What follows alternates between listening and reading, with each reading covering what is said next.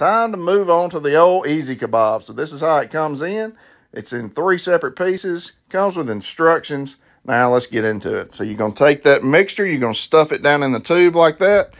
Then you're going to mash on it until it starts coming out the end, which I've already done.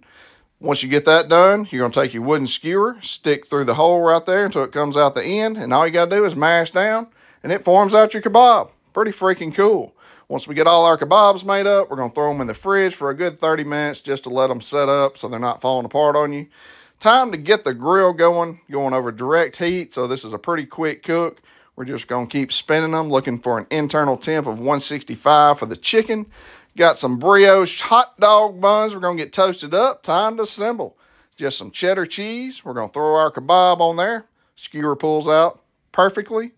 Hit it with some homemade ranch dressing, a little bit of hot sauce, crumbled up bacon, slice into this bad boy. Y'all know what time it is. It's time to go on for that bite, baby. These